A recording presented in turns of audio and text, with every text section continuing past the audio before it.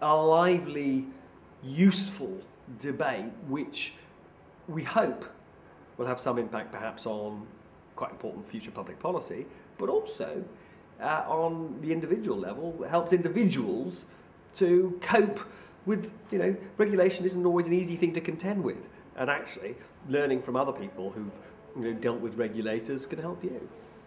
I think for good governance, it's absolutely key. You need to understand what your role is. And you shouldn't be afraid to ask questions. And sometimes they're difficult questions, but you need to ask. It's getting quite difficult out there, I think. I know when I was setting up the board at the Child Maintenance Enforcement Commission, I knew the sets of skills I wanted.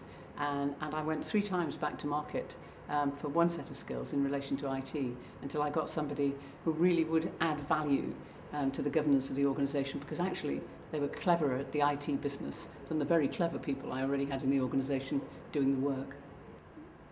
I mean, this evening is very useful, and as is the film, is to be able to spread a bit more knowledge about big issues of governance. We're very passionate about the need to get more people involved in governance, particularly people who find it so difficult going from local roles to national roles.